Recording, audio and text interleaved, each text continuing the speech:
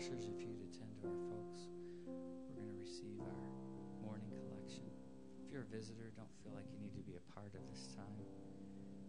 We just want our members to get a chance to support, to give.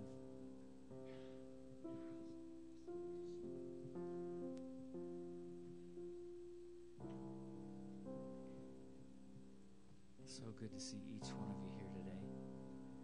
Carolyn, good to see you. Just recovering from being in the hospital. Many back from college. Good to see them. Awesome.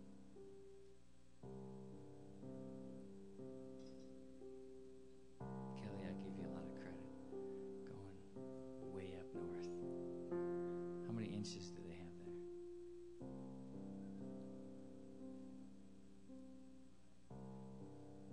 Just a few.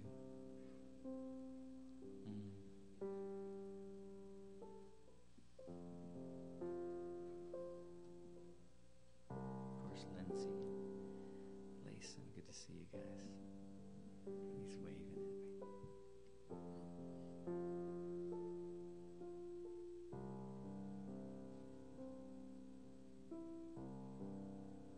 Every Christmas we like to give an opportunity where we recognize a few people that have been serving in our student ministries. And these folks, they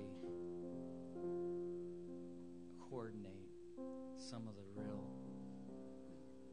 vital organs of the ministry at Harvest.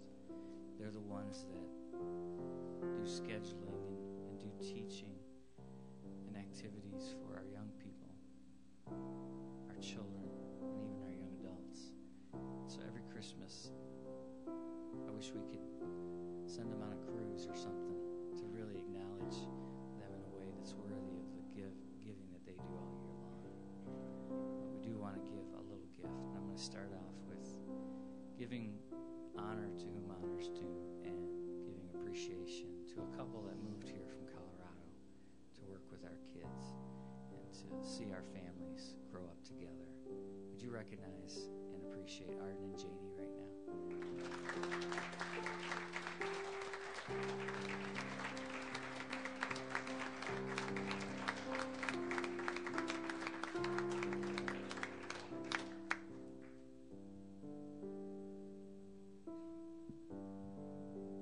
Secondly,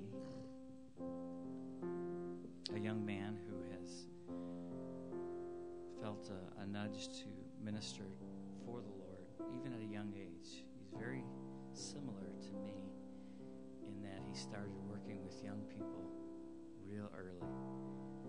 And I remember the day that I asked Terry and Linda permission to ask their son if it was all right if I asked him to begin working with our young people in a leadership role.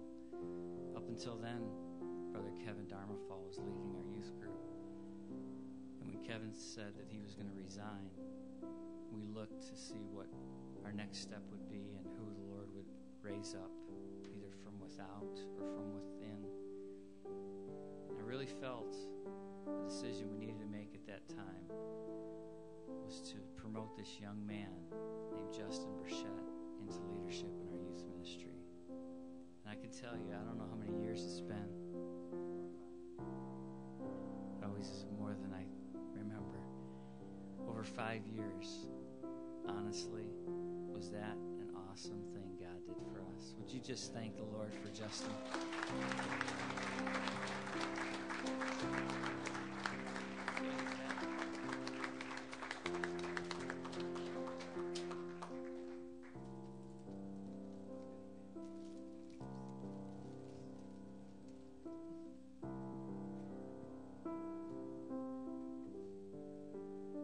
These people don't get recognized nearly as much as they should. They're serving, they're giving. You don't know what goes into leading ministry and having to preach. There's probably only 1% of you that understand some of what goes on when you're called to minister. You still have a job. You still have a family. You still have all those things. But then on top of that, you're having to hear from God to give a word every week sometimes. I know the Heralds and the children's ministry have rotation of teachers. But for many that are here, they have to teach consistently. And it's a challenge to get a word from God each week and to minister that. And I can vouch for Justin. When he's teaching teenagers, sometimes those kids are excited and smiling and happy. And then there's a whole bunch of times when they're just there. And you don't know from their faces if they're getting anything. But you keep preaching that word into them. You keep sowing that seed, just like a farmer would. And if you adults could look to my right and your left, these young people are some of the most awesome young people that I've ever seen in youth ministry in my years. And I'm thankful for that. It's not, it's a combination that your parenting has been the basis and foundation for that. I'm not downplaying that. I'm saying that youth pastoring, and many times it's just watering the seeds that the parents have sown. But in some cases, as Justin could testify, there's some kids that aren't getting it at home, that sort of guidance. So they come to youth group and they're getting, for the first time, the teachings of God's Word.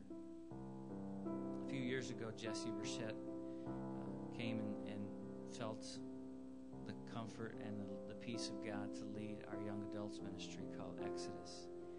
And just behind the scenes, sometimes they do activities, sometimes they have discussion, but they're just a group that meets together on Monday nights or as often as they can. And I said, Jesse, if you feel the leading to do that, of course what our young people need after they graduate from high school is a place to go. If they're going to stay local, a place to congregate, a place to get together. And that group, of course, as you know, it can fluctuate. Sometimes they have a big number, sometimes you just have a few because of college people. I always think that college people are more notorious than anyone at weighing their options. Right? Whenever that night comes, it's like, what are my options? And they get to that night of going to Exodus, and so they're thinking about what else is going on. But he's been faithful to lead this group for our church, and I appreciate him. Would you just thank him for...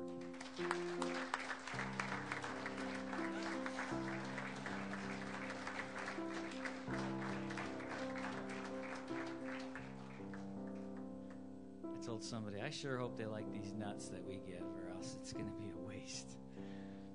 But thank God. Let's pray over our giving right now. We're going to lead you in one more carol before we continue on. Go ahead and keep playing. Lord, we give you thanks now. You gave the gift of all gifts.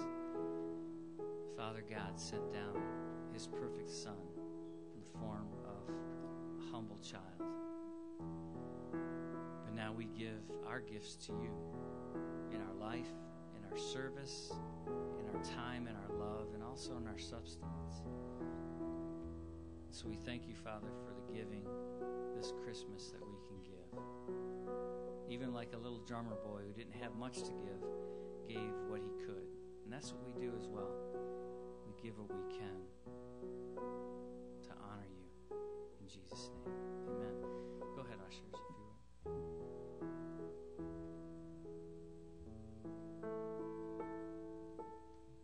While they're doing that, I'll give a few announcements before we sing Little Drummer Boy together.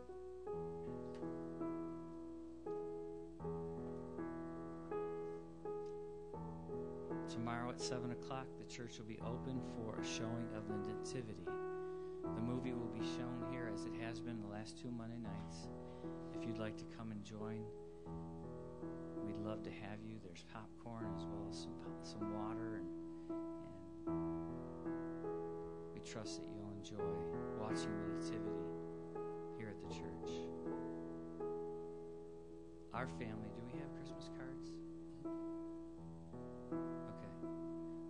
We have a card for you from us. It just got produced this week, so we got to stuff it in envelopes, and we want to get it to you as soon as we can. But we do have that from our family to each family here in the church. Just a way of us saying we appreciate you as a family.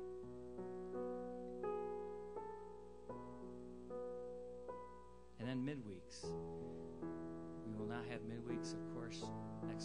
This Wednesday is Christmas, then New Year's Day, and then the next time we'll see the youth and the adults show up will be January the 8th. But there is one big youth event. It's one of the biggest of the year. Who can tell me what that is? I guess they don't know it that well. The game night. Thank you. The game night. January the 4th. Put that on the calendar.